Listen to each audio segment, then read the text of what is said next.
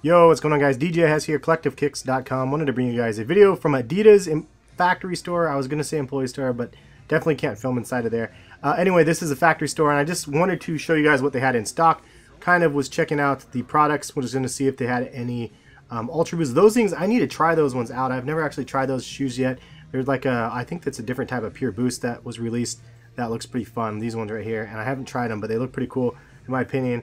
One I want to check out. Those are the Pure Boost X's, which is a women's exclusive.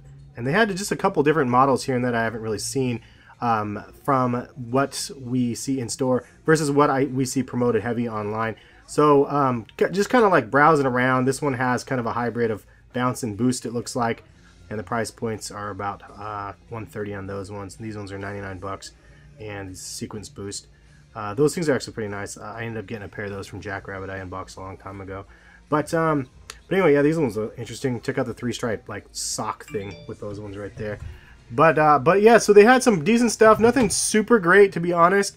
I just wanted to kind of browse and see. The price points are kind of like this shoe is pretty dope, but 120 and it's not included in the promotion. You could probably get them from Foot Locker for cheaper because they, like, I always tweet out codes and stuff for 20% off, and you can get them for 20% off. So retail price is 120. These are the Rocket Boost. That's right. So I had the old Rockets, but not those ones. But retail is 120 on them, so it's crazy to me why they're still like 120 at the outlets. It doesn't make much sense. These ones look pretty cool actually for like more like outdoorsy sort of stuff, like for camping or hiking or something like that. I was like, man, these are kind of cool. And those ones are discounted, and this is like a pretty cool colorway as well. This is one that I would probably buy just for fun if the price point was like 50 bucks, just like super sale.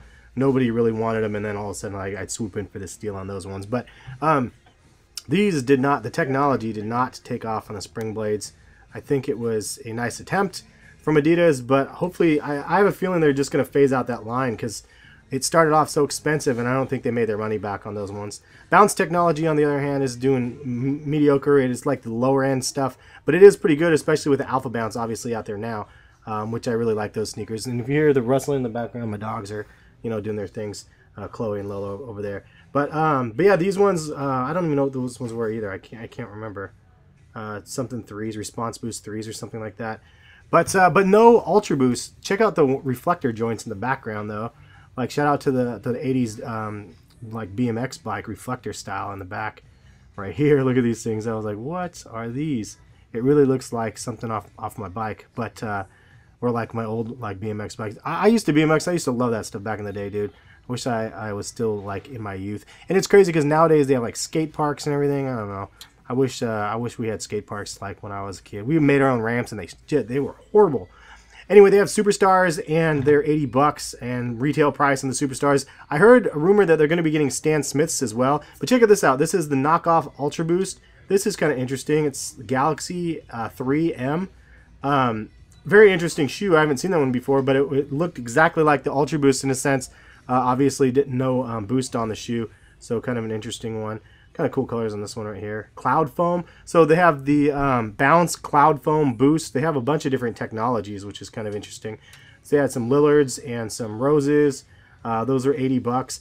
The D-Rose 7s, if you guys haven't seen, I'll have a video on those, or I've probably would already posted by now. But man, I love the way that the new D-Roses look. But all the previous models, they always ended up at outlets and Ross and like Marshalls and stuff, but man, the new ones, for some reason, they might do the same thing, but the Prime Knit versions are super clean, at least in my opinion. Some more basketball shoes, light them ups. I haven't seen those ones before.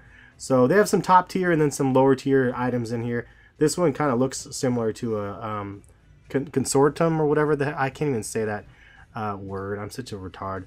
But I did a thrifting video and I saw some collabs with those colors, but these Superstars are ones that just don't seem to be selling out. These ones look pretty cool though. I mean, 70 bucks though, and they're cheaper online even. I'll put a link to the Adidas sales going on right now in the in the description if you guys want to check those ones out. Some of the prices online are better than what you can find in store, which is kind of crazy. And at first glance, I was like, those are kind of cool, and then I looked at them closer. I was like, maybe not. These ones are also, it's like kind of reflective look to them. They just didn't really pick up. So maybe the color was a little bit too aggressive. I don't know, but those are 60 bucks. Less than just the standard ones. But these look like kind of like Adidas Chucks almost, in a sense. I haven't seen that model before. And then they had the ZX Flux. Ah, the ZX Flux. Where did you go wrong? There was so much hype around the ZX Flux for a while, and then they had remember the app for the ZX Flux where you could put any print you want and then buy like a pair of sneakers with any print on them.